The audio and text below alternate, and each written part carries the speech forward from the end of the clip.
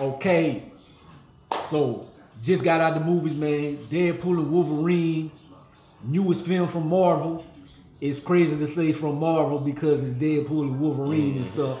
But are they the new saviors of the Marvel universe? Hey, the movie does it in some ways it could be it could be in the future. You never know how this is gonna affect things.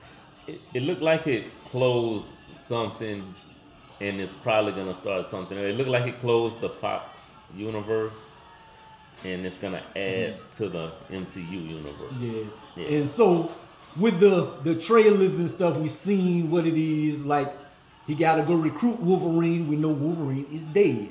But how does he get Wolverine? Y'all gotta watch the movie and stuff. Yeah. But you know he ends up in the movie. So they gotta go, they gotta help each other and do this. They got some multi-dimensional things and stuff. I don't want to spoil too much.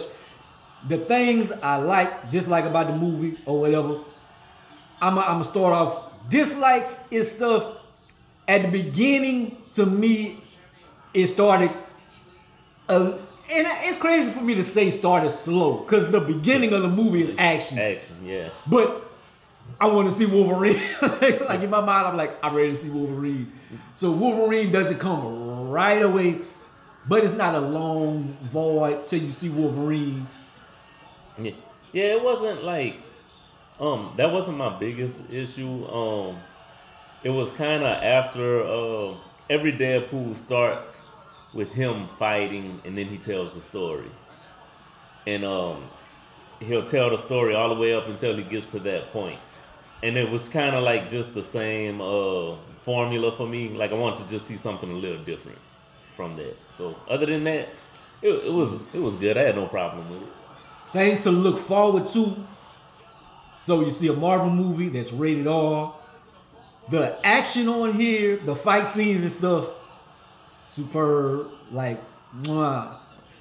Yep, chef's kiss. That was seeing Wolverine move like Wolverine in the comic books. Yes, that was the awesome. costume.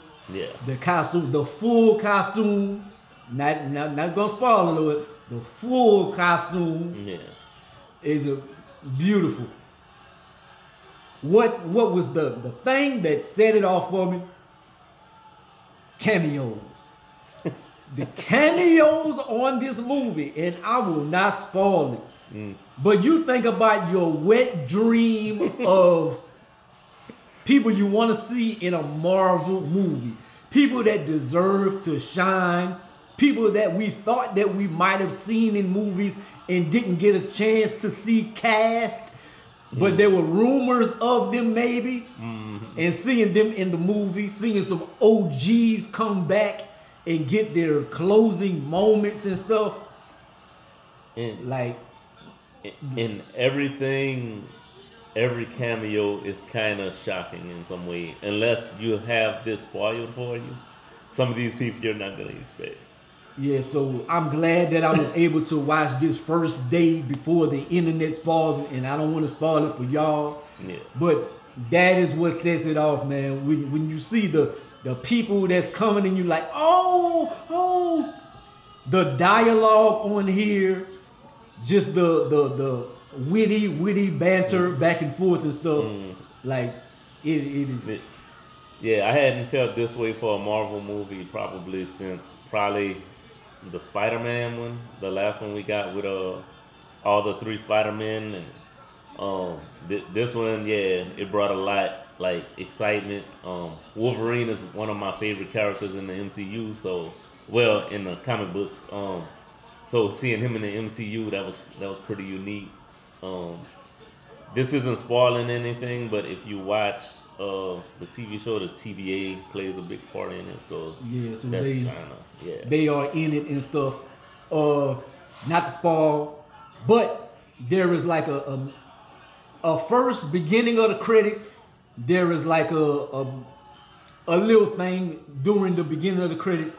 Stay for the end credits. There is an end credit scene, so stay all the way through it. Yeah. So you have a reason to sit down, like don't leave early because there is something at the end.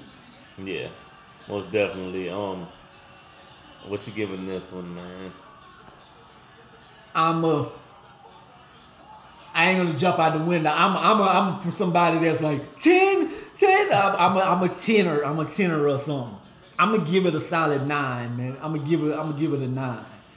And it's great. It's great and stuff. And the banter, the cameos and stuff like that. Like whenever they do multiversal things and you kind of know there's gonna be multiverse, you expect a little bit more dimension jumping and stuff. It's kind of like taking place in one area. There is a little bit of dimension jumping, but it's like a little quick montage. It's not like throughout the movie or whatever. So that was like a little bit of docking. In some parts, like I don't want to say there was a law, but there were some little laws. But whenever there's action, it's action.